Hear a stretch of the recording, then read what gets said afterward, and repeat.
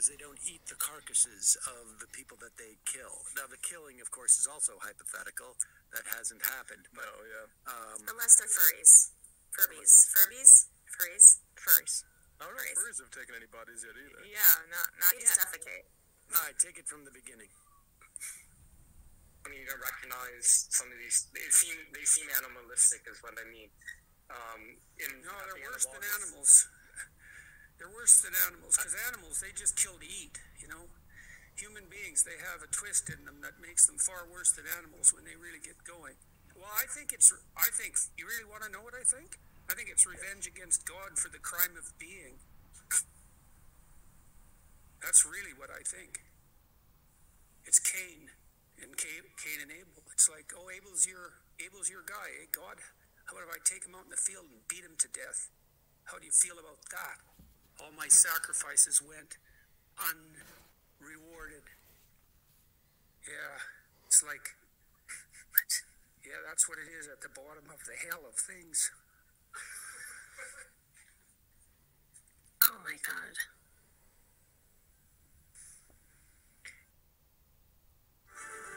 Oh!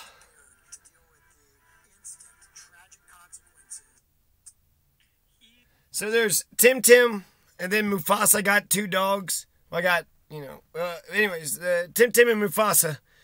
Tim doesn't say, hey, will you let me in? Tim growls at Mufasa and is mean to Mufasa, and then Mufasa cries, and then I hear a commotion, and then I'm like, oh, what, y'all want to be let in? And so he's, in his mind, maybe he's just, that's how he gets in.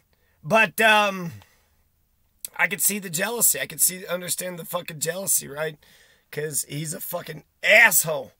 And it makes me wonder if, like, he's mad about the crime of being. He says he's mad at God for the crime of being. So is that what Tim is pissed off? He's like, God damn it. I got to ask this motherfucker to get in. I'm not going to ask him. I'm going to be a dickhead to this one who he treats better sometimes. Maybe not. I don't know. But then the Cain thing, give me more Cain. I don't need Abel. I don't need you to burn and kill innocent lambs. Maybe Cain was just defending the lambs, Maybe Cain was the first vegetarian. Just a gung-ho, just a super-duper vegetarian. Motherfucking Abel killed an innocent lamb, so Cain was like, fucking eye for an eye, motherfucker. This is Old Testament shit. Now we're in the Old Testament.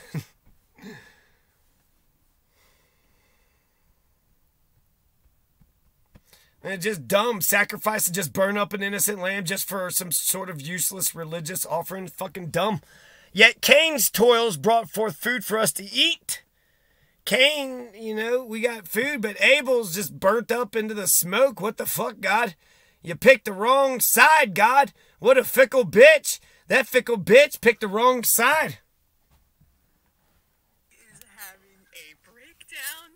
I mean, so like, I said this on Twitter. I said this is indistinguishable from Pat Robertson, right? This is indistinguishable. But what I meant to say is it's indistinguishable from like evangelicals in this country in the way that he phrases these things. But honestly, someone pointed out to me it's more like Glenn Beck because he's getting weirdly emotional about it too and crying out of nowhere.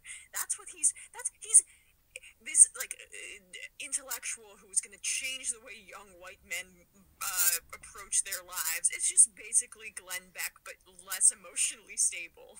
Yeah. The interesting thing is what sets him off. And it seems like it's the words when he says, like, sacrifices go unrewarded. And on some level, there's some measure of like enormous self-pity that is associated there. It's the crime. Peterson does not believe that he has been recognized. I mean, it's the same with Beck on some level. Beck has a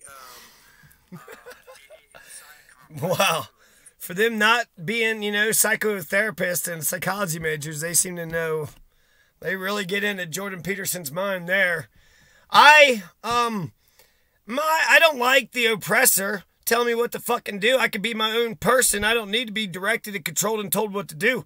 And I also, like Abraham Lincoln, I don't want to control others. I don't want to be controlled. I don't want to control others. In some respects, you're enslaved to those that you oppress. So to be a fascist, to always, do this, do that, to just motherfuckers all day long, fuck you. And then for the motherfuckers that will just do whatever a fascist fucking tells them, I just read something about Salim Bean, he said that Julius Caesar never said, go obey me, do as you're fucking told. He always said, let us go and do the thing. Let us all go. So it was like we were all collectively going to go do the thing. So there's a distinction. I mean, God, I have way too much to say about this, but I'm going to say every bit of it, because if I'm the slave on the plantation, he don't understand. I could understand why, I'd curse God for the crime of being if none of it made any fucking sense, right? Everybody's telling me a bunch of bullshit, but really it sounds like you're saying that I have to stay here and do this white man's bidding and do his fucking shit while he gets every bit of it and I don't get shit. That's what it sounds like you're telling me. It's what it sounds like, a bunch of bullshit just to enslave me and steal my labor and control my body. That's all it seems that you're doing. That's unbearable. That's unbearable. And you got to break free from that, and you got to be liberated. Without freedom, you can't be authentically human. So just at the bare minimum, you have to have freedom just to be an authentic human being. Once you have freedom, then, where do you go from there? There's some, natural elements, economic. There's some limitations to, but to have a motherfucker tell you, I'm the boss of you. You're not shit. You're my slave. Like, that's some fucked up shit.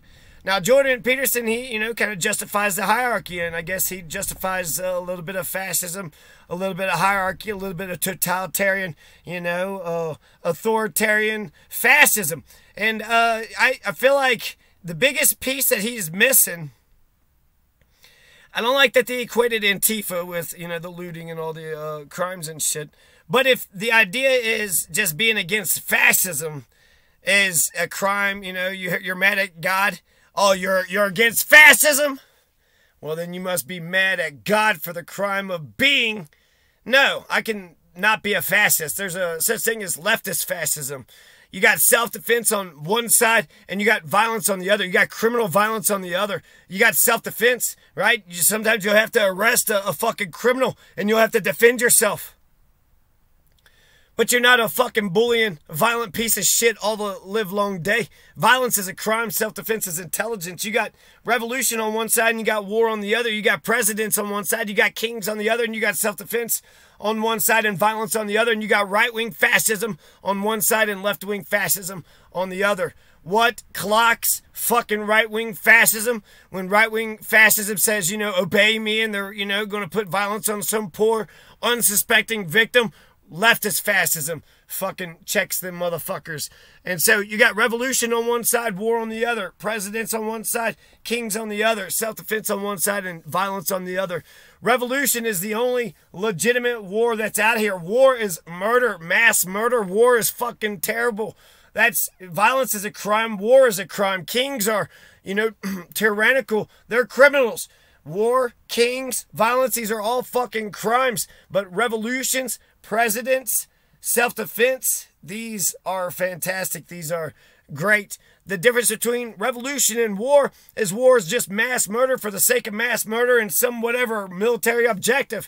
But revolution is war that's legitimate. A revolutionary war is self-defense, a nation that defends itself, a nation that fights for its independence, a nation that fights for its betterment of its people, for peace, land, and bread. Revolution is legitimate war. Presidents are legitimate kings, and self-defense is legitimate violence. You got, fascists on one side, fucking piece of shit fascists on one side, and you got anti-fascists on the other. So if he's just sitting there like, well, if you're just against fascism, you just must be mad about... No, I can exist, motherfucker, without having to, oppress the world. I don't have to oppress the rest of you. I don't have to oppress anybody for the rest of my life. I think you got freedom and love and hope and justice and strength and solidarity and democracy. You got virtue. You got virtue on one side. and you got a dead fucking cultish sort of sadistic fascist autocracy, monarchy, ancient regime, totalitarian, oppressive, authoritarian, just on the other. I feel like when it comes to revolution and war, presidents and kings, self-defense and violence, in some respects, they're two sides of the same coin. You can't just kill for killing's sake, but when people are doing massive killing, you can massively kill them back. You have a right to defend yourself. A nation has a right to defend themselves. Ukraine has a natural right to defend themselves, and the world has a natural right to defend the Ukrainian people, with or without state authority. That's state-sponsored terrorism. So in some respects, they're two sides of the same coin, but in other respects, the distinction is crucial. One is good and the other is bad. Revolution is legitimate war. Revolution is legitimate war. Yeah, you gotta do massive, war in order to change society for the betterment of their people. You have a bunch of, American Revolution was, we're being oppressed by those damn British imperialists, those fucking redcoats. We want a constitution, we want elections, we want to run our own shit show. We want to run our own shithole country over here. A nation has a right to defend itself. Long live the republic. A nation does not have a right to steal and attack and rape and kill their neighboring nations. A revolution destroys system. Yeah, sure. So do coups d'etats and so do. But it also brings in major changes which are good. That second part is absolutely goddamn crucial. Just destroying a system, that doesn't usher in a brand new, better one. Well, I destroyed the old system, yeah.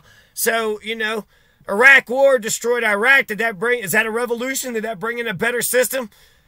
Maybe it did, maybe it didn't. Tunisia and Libya, and you have a lot of, regime change countries that we could compare and contrast. Tunisia's doing pretty good. Libya sounds pretty bad. Iraq seems like they got stability now, but at first it wasn't good. Destroying a system doesn't always usher in a brand new, better one.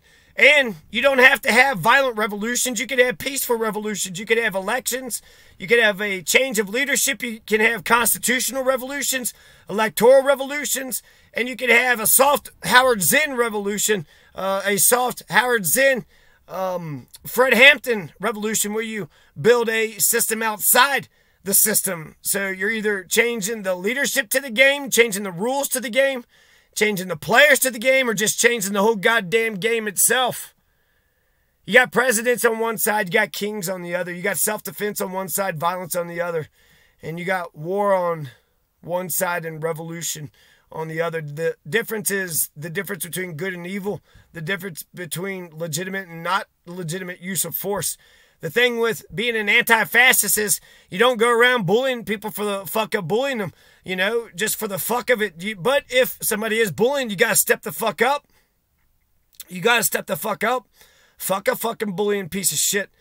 Fuck a bully. It's got to be fair. You can't just fucking bullying, violent. I'm going to hurt you if you don't do as the fuck as, what, if I don't obey you, you're going to hurt me? How about I fucking, chop off your goddamn...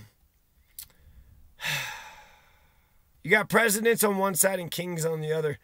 Kings just want to be, obeyed because they were born. Presidents had to earn their position. Kings ought to be slayed. Presidents ought to be obeyed. Bob had it exactly the opposite. He was wrong. A ruler's legitimacy is based upon the consent of the governed. A king never asked the people what they wanted, like an overweight and washed up oppressor, molester, rapist. A king just foists himself upon the people. A president, however, while having the same powers as a king, once they're elected, they, however, were chosen by the people. The people looked at this person and said, yes, that he presented himself, a good version of himself to the people and won the people over. Now the president gets to rule like a king, only with the consent of the governed. Fuck a king. Fuck a king. Presidents are majestic. Presidents are democratically fucking gorgeous, constitutional, electors. Just a revolution destroys systems, sure, but the major changes that comes in have to be good. We have to have good changes. People want to destroy the system, and What, not have a constitution, not have a Bill of Rights, not have ranked choice voting, not have elections? Fuck you. It's like wars when they cut free speech out. That's the difference between Americans and not being Americans. What do you think about free speech? The moment they say, well, sometimes free speech, you gotta get that motherfucker out of here. Like, of course, but as an American, you have a right to speak in general, and that means not just a minimal, tiny little bit. You get to whisper to the grass, but you get to sing, you get to yell, you get to whisper, you get to talk, you get to speak. You have the right to speak.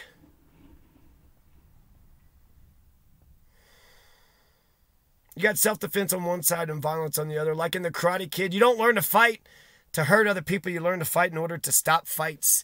The Teenage Mutant Ninja Turtles, they wouldn't never use their powers for wickedness. Self-defense is intelligence. Violence, however, needs its ass kicked. We need to beat the shit out of violence. Fuck a criminal, violent motherfucking piece of shit. Other natural laws, besides the right to self-defense and revolution, we have a right to oxygen. As humans, we have a right to food and water, clothing, warmth, and housing. That would be the what? Security, the Maslow hierarchy 5, the right to speak, the right to bear arms. These are all natural laws. We can get there. A rational man can get there. The right to speak, the right to bear arms, the right to peacefully assemble. We need the right to subpoena, the right to a trial by jury, the right to life, liberty, property, and safety. The right to security. Yeah, these are all natural laws. So you got revolution on one side, war on the other, presidents on one side, kings on the other, self-defense on one side, and violence on the other.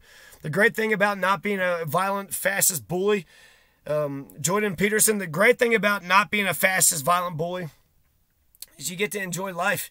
You get to smell the roses, tell a joke, enjoy, share information, right?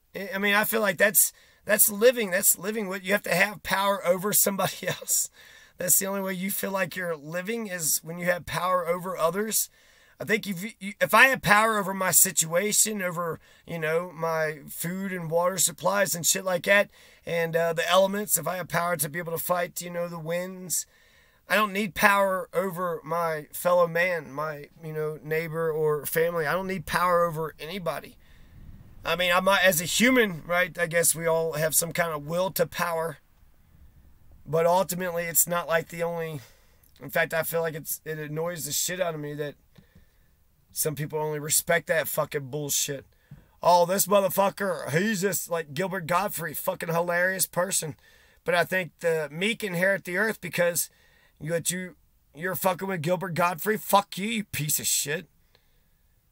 You got revolution on one side and war on the other. And Gilbert Gottfried's a funny motherfucker, so I don't know why you have a problem with Gilbert Gottfried. I don't know how we got here. But you got freedom and love and hope and justice, strength, solidarity, democracy, comedy, people that want to make you laugh.